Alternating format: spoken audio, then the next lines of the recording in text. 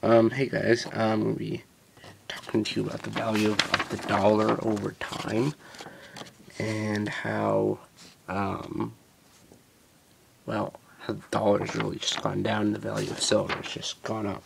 So, this is the price of various things.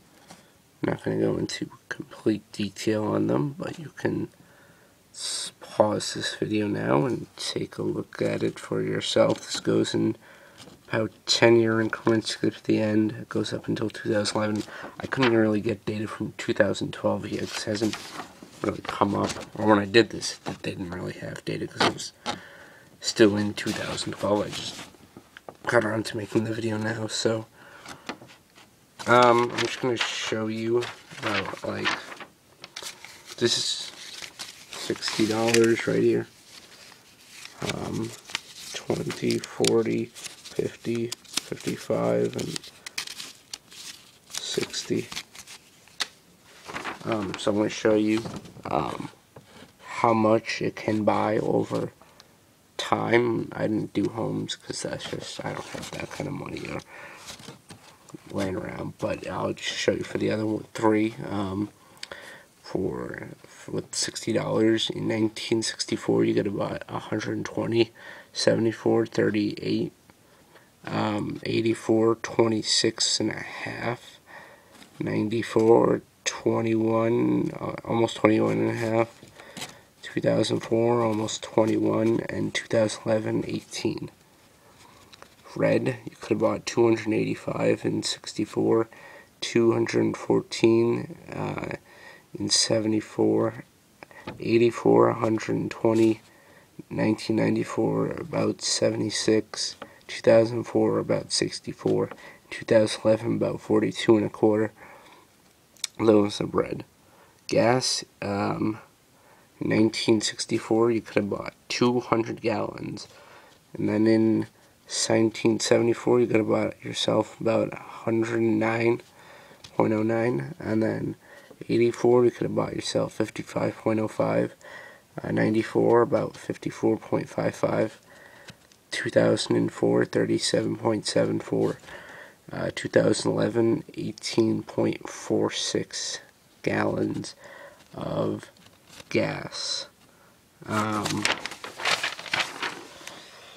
So I'm going to show you how much the price of silver, and then like how much you could buy with that over time. So it's a 1 ounce eagle, and then the representation of gold. I have this tiny piece of gold. It's 14 karat. It's the only gold I own. Probably less than $1 of gold. I should probably about $1 actually, but you know, it's better than nothing. Better than $1 of paper. That's for sure. So for silver, 1964, you could buy yours was $1.52 an ounce. 74 is about $4.67 an ounce. 1984 went up to $8.15 an ounce. 1994 went up to $5.29 an ounce. So it kind of went down a little bit, but then it kind of picked back up. 2004 was $6.65, and then 2011 averaged around $35 an ounce. For gold, less roller coastery. It's just been straight up the whole time. Pretty sure, yeah. So 1964, $35.10 an ounce. 1974, $97.39 an ounce. 1984, $361 an ounce. 1994, $384 an ounce. 2004, $409.72. And 2011, $1,571.52. So if you look at gold, it's just been going straight up. Silver, it went up, kind of went down, but now it's regained. Then it really regained big time. So that $60 for silver in 1964, you could have bought yourself almost 40 ounces, almost 2 full tubes of these silver eagles, two tubes of 20. So, and in 1974, you only could have bought yourself 12, almost 13 eagles. That's a big difference from 40 to 13. 1984, could have bought yourself about 7. 94, you could have bought yourself about 11. 2004, about 9. And today, about not even 2. Not even 2. Yeah, in 2011. Now silver on a dip of about 30, between about 29 and 30, you could probably buy yourself, if you exclude premiums, about 2 eagles right now with today's dip. And then for gold, I just threw out a number because I don't really have that much money. But say you just had 20 grand in the bank. Let's see how much you could buy over the years. Oh no, 2 grand. Sorry, my bad. 2 grand, not 20 grand. 2 grand.